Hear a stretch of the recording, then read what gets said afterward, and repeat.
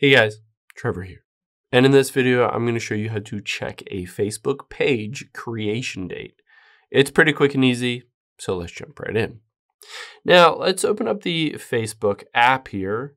And once we're in here, we can navigate to a specific page just by tapping on menu at the bottom right. And then under the shortcuts, let's tap on pages. Let's just swipe over to get to liked pages, and you can choose any one of these. Let's tap on Steel String Brewery. On here, if I wanted to know when this was first created, I can tap on See Steel Strings Brewery's About Info with the 3 dots.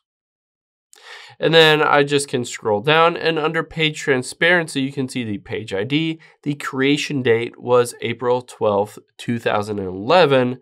You can see admin info, whether it's running ads, and then whether the page manager is in the United States or what country they are in.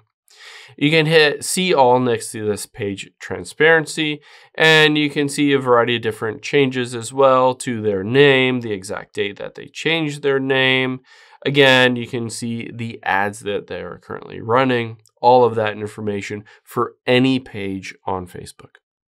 I hope this helps. If it did, hit the subscribe button down below. It really helps me out.